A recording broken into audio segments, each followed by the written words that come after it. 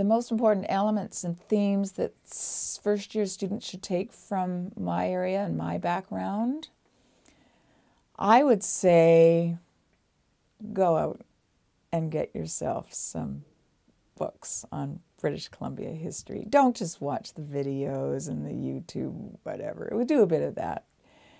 Get some good books by BC historians. And something that made me feel very happy at my last BC history class, which just finished last week, was a very outdoorsy, youthful, environmental studies probably student who in the break went out and discovered a box of books that somebody was giving away for $1 a book. And he found a book that the editors of BC Studies have put together of the best articles in their journal over the last 30 years, a great little BC book. And he put his $1 and he took the book and he looked so proud of his book. And he was sort of flipping through, so we were joking all the way through that he's got his first BC history book, isn't this great?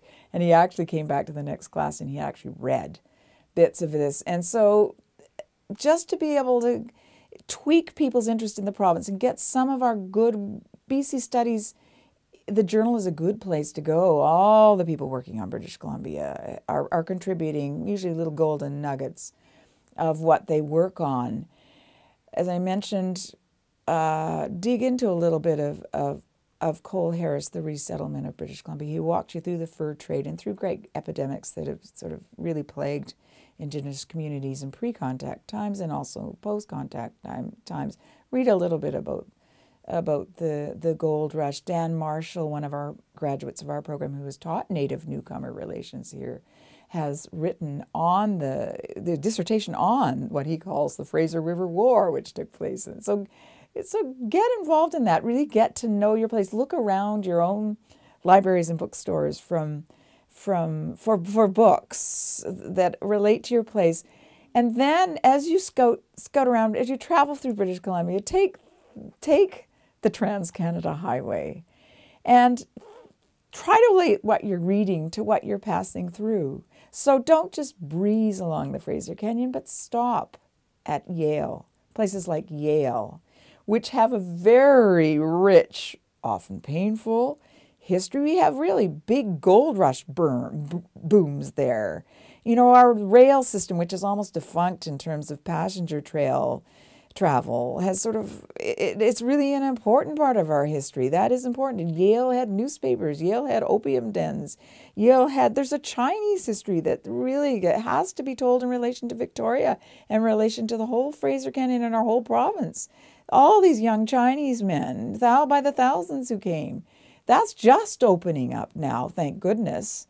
So think about that as you travel through that part. As you go through Hell's Gate, maybe take that tram across the river and think of what it must have been like in 1913 when the blasting from the CNR on the other side of this tight Fraser Canyon caused a rock slide that actually blocked the river. Think of how the Indigenous people who depended on those salmon, whose life world was built around those salmon, felt when that was in the major context of one of the largest salmon runs. That salmon couldn't make past that. Matthew Evenden at UBC in the Geography Department has written lots of that on that. There's lots on the Fraser River. Do that. It's incredibly important. I try to encourage the students in my class too.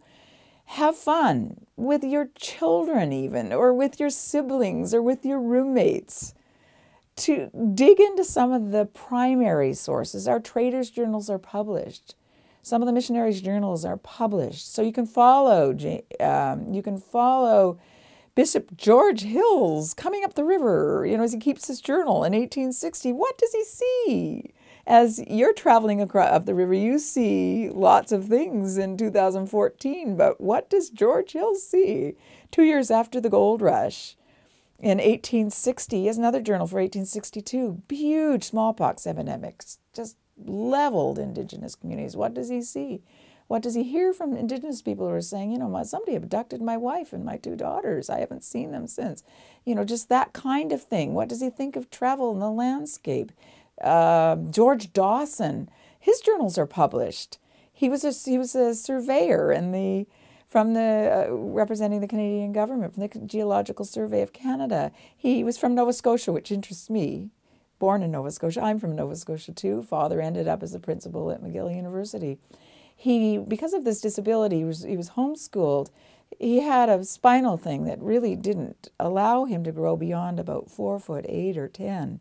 So despite this terrible physical disability, he ended up in British Columbia in the 1870s, traveling every route, off-grid route you could imagine, as a tiny little man with these eyes, perhaps because of his homeschooling and his geological father is a famous geologist. He just saw everything.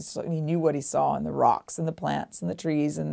He had a very Victorian lens that he looked through to see the Indigenous people. That, when you understand it as a Victorian thing, also is of interest. When you read it that way, it'll look racist to us now, but interesting to see how he saw the Indigenous people. I love these early lenses. Everything changed after the CPR.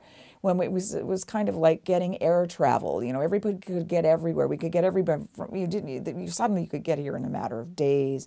And you could also go everywhere and develop in towns and, you know, preemptions. The Indigenous people start really protesting after the CPR in the 1880s. And that protest effort really is in the 1910s, is another one of my areas of huge interest. How do we get at their voices of protest? They really did, because then the landscape really became partitioned up. So things prior to that, the scene prior to that, the 1870s, interests me, and you can really, it's like this visual thing. Your kids would love it as you walk through these journals, because it's day to day, just notating where he is, who he's bumping into, what he's seeing, the kinds of things. So to be able to sort of go through in 2014 against the backdrop of these journals, reading them aloud as you're going through the Fraser Canyon and the Thompson Canyon and various other watersheds and travel routes, the old Caribou Highway right up to Barkerville. I even say read Bruce Hutchinson. That's another. Bruce Hutchinson was one of our great Victoria newspaper journalists. So he's written what I think is a classic book on the Fraser, and he loved the Fraser. It's 1960 or something. Again, you have to read it through the lens of somebody who's definitely a product of the 30s, 40s, 50s. So much more our grandparents' generation. That's its value, really. But it's a beautifully written book. He could write. It's accessible. And he does, you know, even by horseback. He loves the Fraser River. How do we instill that passion in people? He just oozes this love for what we call British Columbia. It got this name in this questionable way, but Bruce Hutchinson's and others, all these others, primary sources on our province, especially by people like Bruce Hutchinson, who loved it to bits, despite the lens that we might question, are really important.